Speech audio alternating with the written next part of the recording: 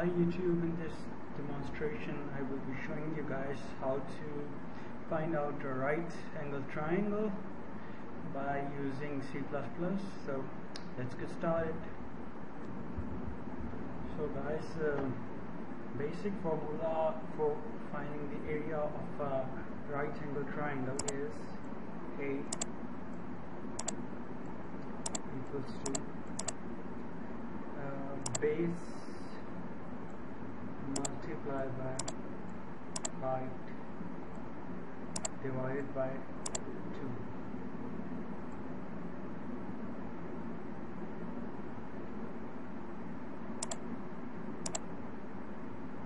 So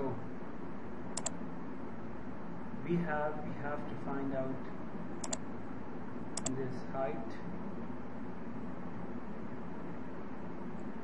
and base.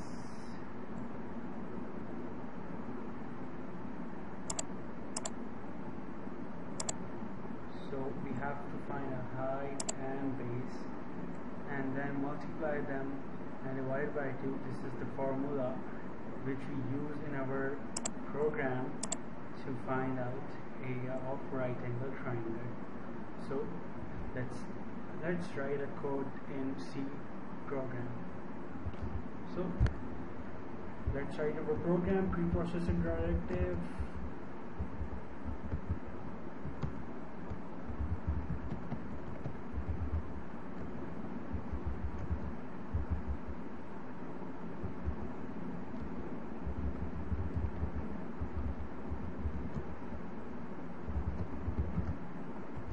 Okay guys, now our program begins. So we will be putting integer values, so that's why we are going to use in this video integer data type, and one variable for base, one variable for height, and one variable to store that value. Okay.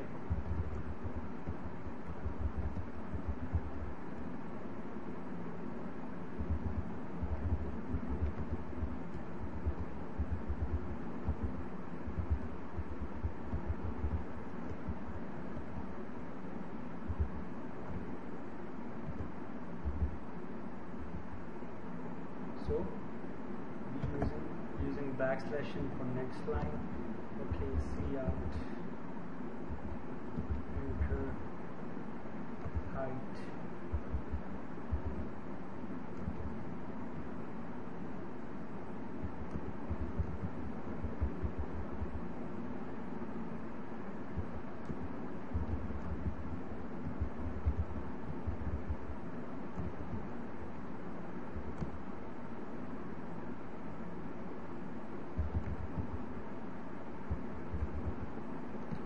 So in this program user has going to enter height. If you know the height and base, then we can find the area. And now we will going to write formula, which is height multiplied by base divided by 2. Okay, let me explain you. So in this formula, first we see that base multiplied by height, so we write it like this.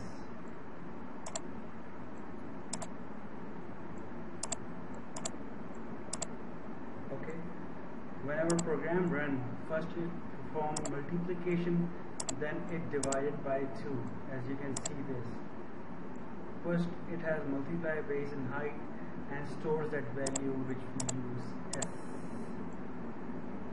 So first it multiply base and height and then it divide by 2 and it gets the we get the area. So what happens that it multiply height and base and then divide by 2 and stores that value in the variable hash which we declared. Now just we have to write